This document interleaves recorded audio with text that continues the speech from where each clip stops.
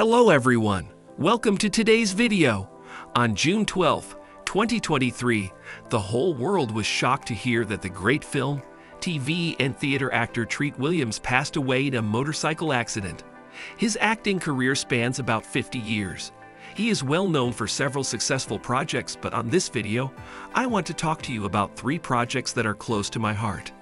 Between the years 2002 and 2006, Treat Williams played the role of Dr. Andrew Brown in the Warner Bros. Show Everwood. This is the story of a grieving husband who moves his family to an imaginary small town in Colorado named Everwood to begin a new life.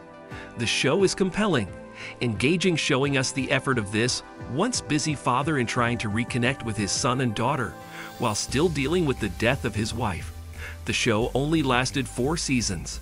In the year 1996, Treat Williams played the bad guy, the villain Xander Drax in the film The Phantom, together with Billy Zane and Catherine Zeta-Jones. Drax is a wealthy New York businessman who is trying to obtain 3 magical skulls, which will give him incredible powers. This film holds a special place in my heart, as I used to read the Phantom comics in a local newspaper back in Central America. To see this beloved comic book hero come to the big screen was very special, but sadly the film was not well received. It is considered now a cult classic. You can tell Treat Williams was having a blast playing the bad guy here. And finally, I did not know until a few weeks ago that Mr. Williams appeared in Star Wars: The Empire Strikes Back. Wow! He played 2 small roles in this film. How amazing! What a legend!